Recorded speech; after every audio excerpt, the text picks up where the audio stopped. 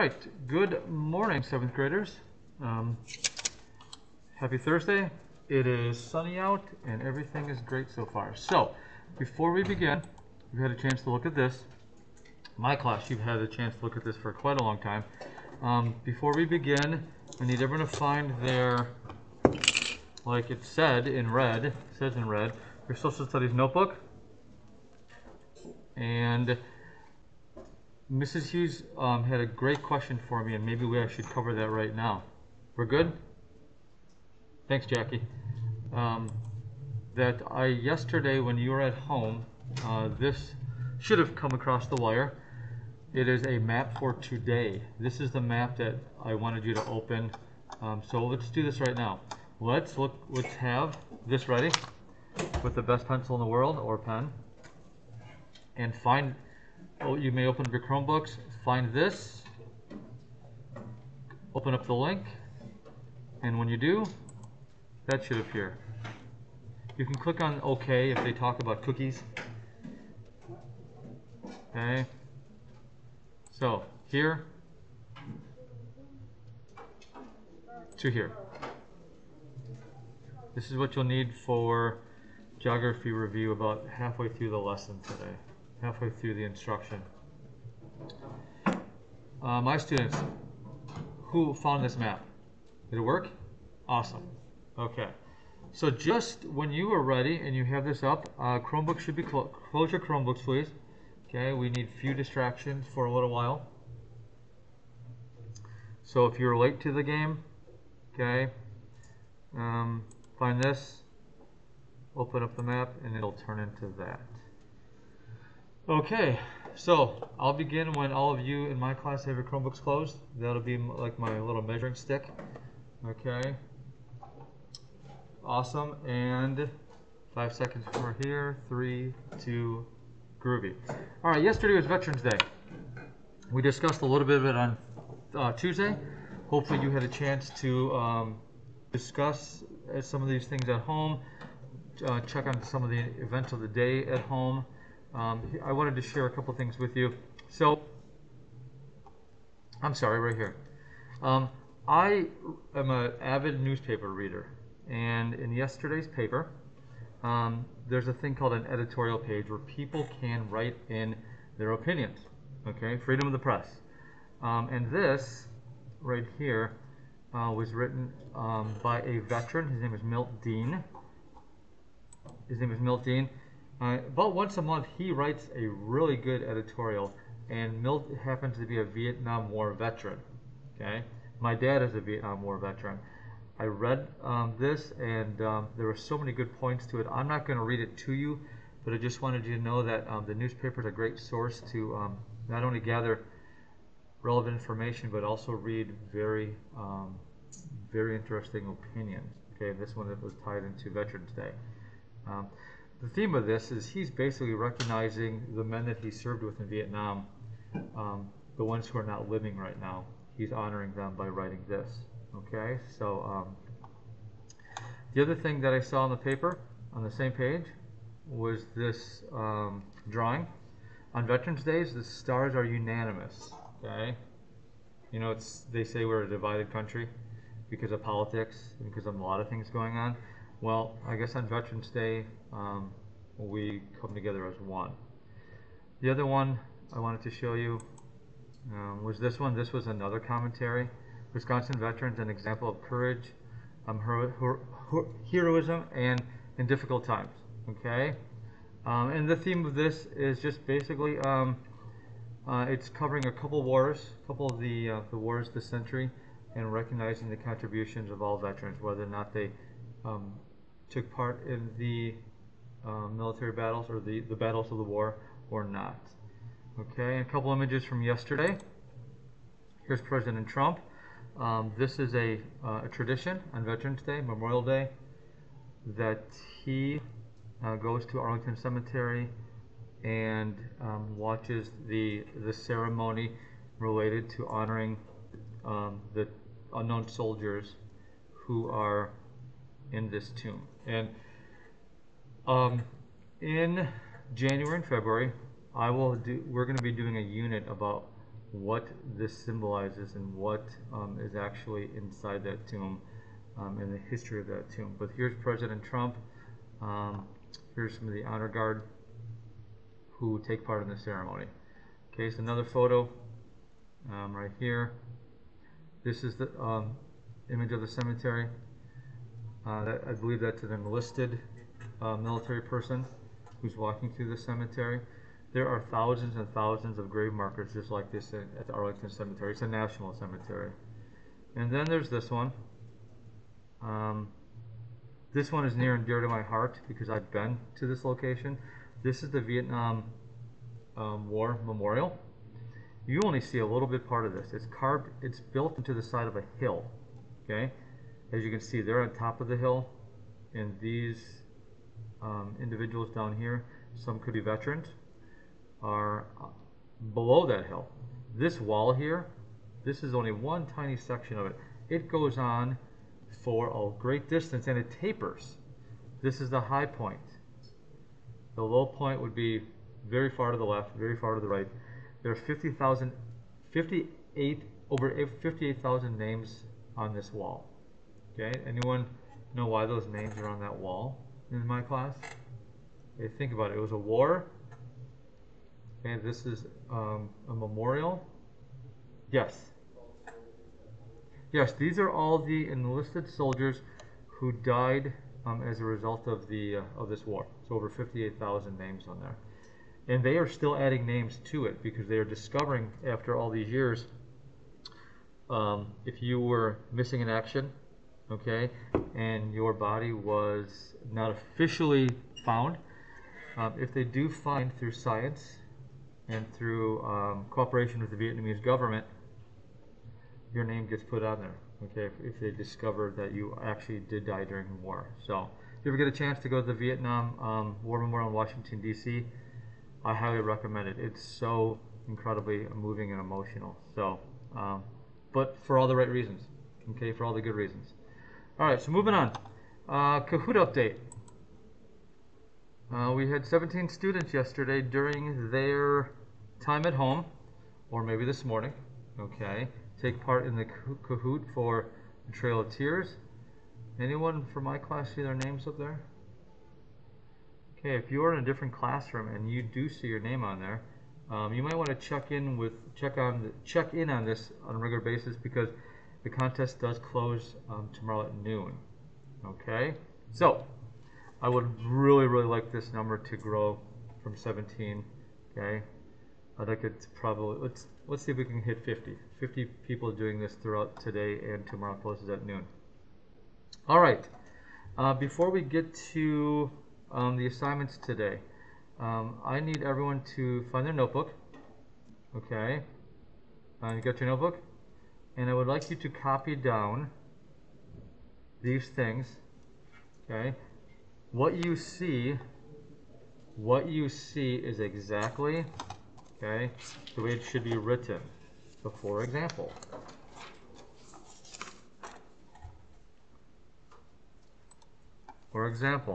okay, let's put geography on top, the date underneath it, space out 1, 2, and 3. Okay. Any questions from my class? If you can see this, you have, okay.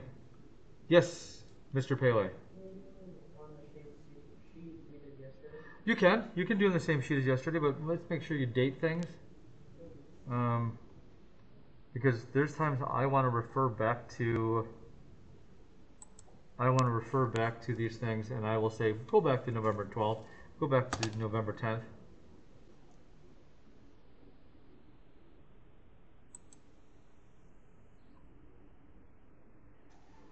Which direction would you go to travel from Africa to Europe, and the sea that lies between Europe and Africa? The intersection of the equator and the prime meridian is where? Please do not begin, just copy these down.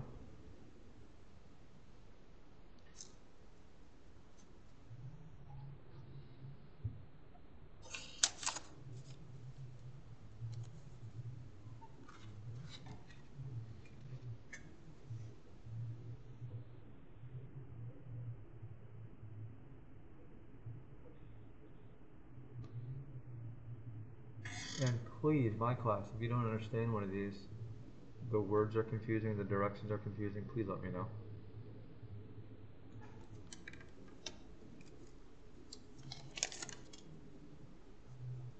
Give yourself space to write the answer. We will be doing answers today. Mondays and Thursdays will always be geography review days.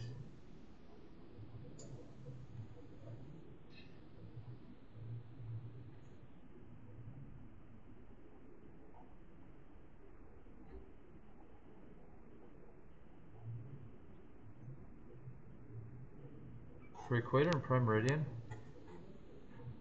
some websites tell me to capitalize it, some tell me to not capitalize it, so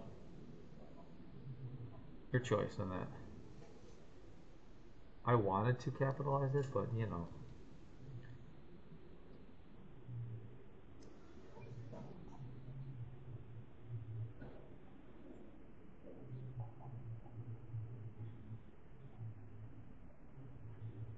Okay, about 1 minute to get these copied down. You'll see them again. Teachers can pause.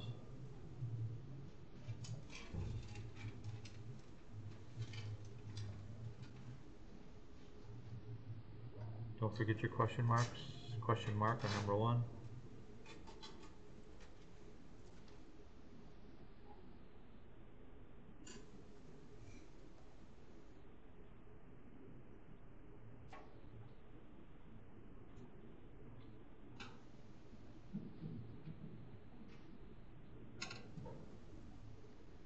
The reason I underlined from on number 1, because you're going to be starting in Africa. From Africa. Okay, don't start yet, don't start yet. I see some people popping open their Chromebooks, so please be patient. I know. It's difficult sometimes. Alright, so, actually 2 of these have question marks. I'm sorry. Alright, so students, I copied it down. Students, just like that, make sure you leave space for your answers. Okay, so, for 5 minutes now, or less, I need you to go to, use this map. Okay, hopefully you can zoom in on it. Any questions? You need only this map. Please do not Google these answers, or these questions, okay? That's a lot of work when all the answers are right in here. So 5 minutes, we will come back, and good luck.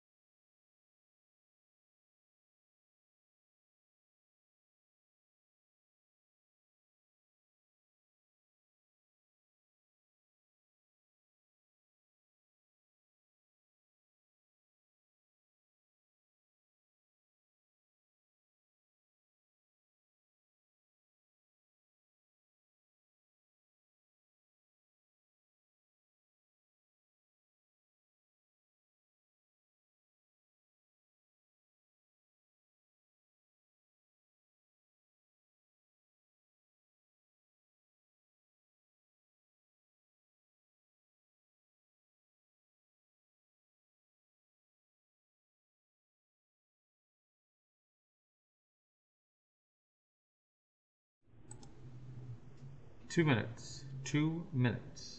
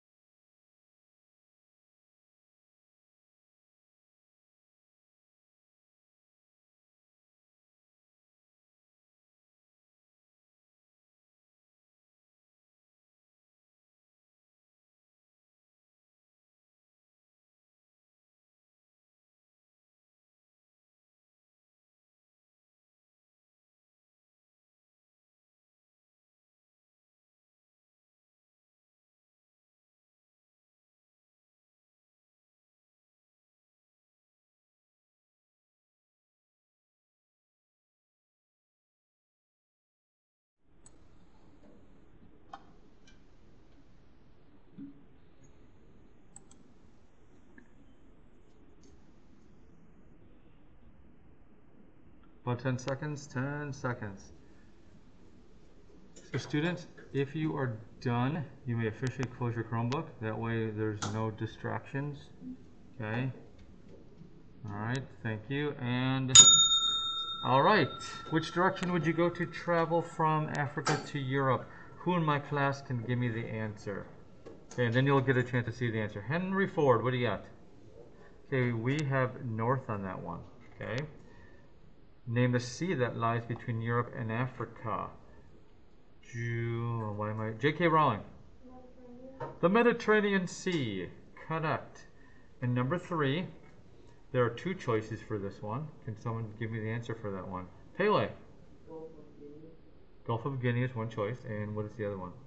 Gulf of Guinea is a gulf in which ocean? What do you think? What do you think? Yes, you are correct. The Atlantic Ocean. So everyone, quick review. You heard north for number 1, and you heard Mediterranean Sea for number 2. But for number 3, you've got 2 choices: Atlantic Ocean, Gulf of Guinea. That's where 0 meets 0. Okay, so make sure you get these down. Quick note about these: you get to use this on a test or a quiz, so I hope you are taking good notes. I'm going to leave this up for a few moments because I know you want to spell it correctly. Spelling is so important in many subjects, including social studies. Alright, so if you need more time, please ask your teachers to pause. We're going to go on to back to step 1 on research. Okay, this I showed to you on Tuesday.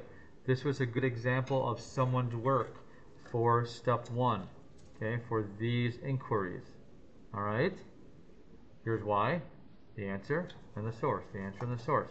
Okay, yesterday I pulled up someone from Mrs. Panka's class, okay, copy and pasted that girl's answers for this one.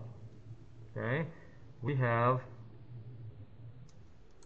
Trail of Tears, military branches, Great Lakes, the state dances, and the Explorer ones. Okay, another good way to take notes: color-coded the answers, color-coded the resource.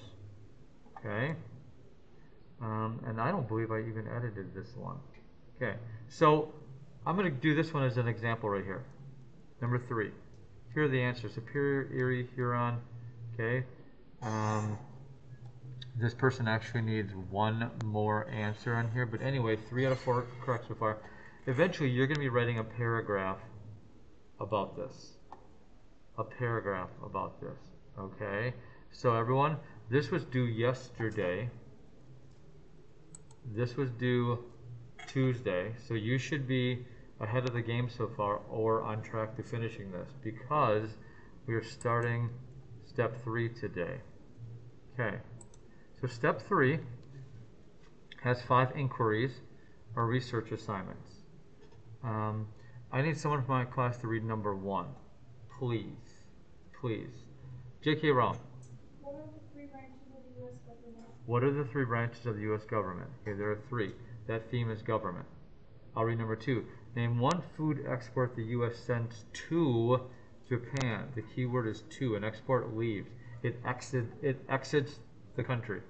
Name one food export the U.S. sends to Japan. There's a bunch of them. You only have to name one. Okay. Number 3, Pele. Can you read that one first, or do you have a question? Yes, please.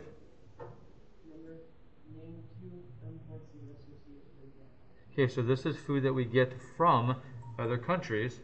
Okay. So export, import, those are both economics, related to economics themes. Okay. Number 4, I will read this one. This one's probably the fun one today. Ooh, but aren't they all fun, Mr. Clancy? Okay, what is the official bird of the United States? Why was this bird selected as the official bird of the United States? When was this bird officially recognized as the official bird of the United States? History. Okay. And number 5. Can someone please read that one for us? You've seen this painting before. When you look at this one. Okay, let's go with Jackie Orms. If you wanted to see the painting, American Gothic, what would be a museum? Okay, I'll give you a hint. That museum is not too far from here. Not too far from here. Okay, so back to these. Please remember, you are giving the answers. You are citing your source. This one may be these two may be the most challenging ones, okay, because you're going to have to really read some data tables on these as well. Any questions? Remember, you're turning this into a final project. Okay, so when you get after your by the way, when I sign off, your teachers are showing you this. I sent a link to them. There's no quiz for this. Okay, if you want to send me your test results, I will give you extra credit points just like I did the other day, but there's no required quiz for this one. Your teachers are going to show this to you. Okay, it does show the branches of the military, but remember, there may be more to that because this video could be not up to date. So after your teachers show this to you, okay, these are the things that need to get done in work time, during work time today. Steps 1 and 2 of the research. Step 3, which is today. Okay. Any questions? Did anyone start early in here? Because I put it in yesterday. Nope, nope, nope. Okay, well today's a good day for you then. All right, so teachers, this first, everyone is going to hop on board and do that as well. All right.